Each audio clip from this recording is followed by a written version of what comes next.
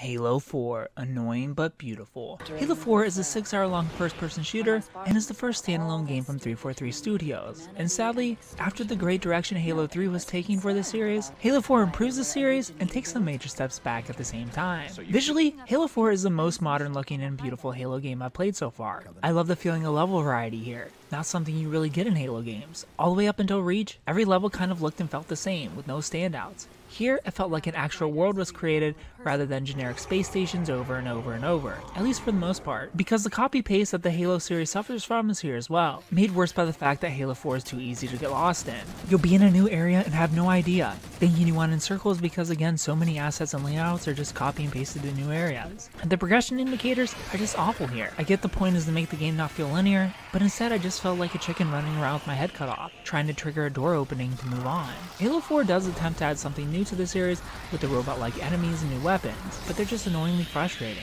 I've personally appreciated that in every Halo game up to this point you could just run through, especially trying to get through the entire series before Infinite comes out. But here in Halo 4, there are tons of moments you're forced to clear the room, and the game really doesn't do much to indicate this is necessary, which is something that could have been done considering once again, Halo games don't typically make you clear a room to be able to move on. Which brings me to the annoying enemies. These robot enemies are infuriating to deal with. Halo 4 has an awful checkpoint system, and in between these awful checkpoints are these enemies that spit bullets at you, or large powerhouses followed by drones that not only shield enemies, but they heal them, they can also shoot, and they fold when you shoot at them.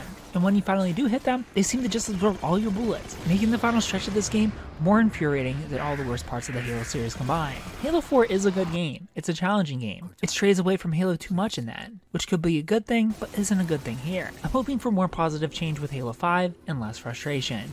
I give Halo 4 a 7 out of 10. If you played Halo 4, tell me what you thought about it down in the comment section below. If you haven't played it, tell me if you plan on picking it up. Thumbs up. If you like the video, subscribe to the channel, follow me on Instagram at Superkengaming. Thanks for watching, of course. Stay beautiful.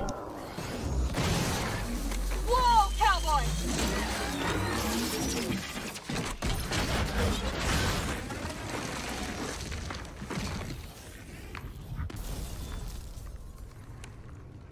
Chief, there! You thought that video was good? Ha! You should probably watch this video, the very video that's on your screen right now, that YouTube hand-selected for you out of all my thousands of videos. This is the one that I want you to watch next. And make sure you're subscribed because I'm not a genie or anything, but I'm pretty sure you get 42 years of bad luck if you made it this far into my video and you're not subscribed. You don't have to subscribe. I'm just looking out for you. I'm just looking out for your luck and your life.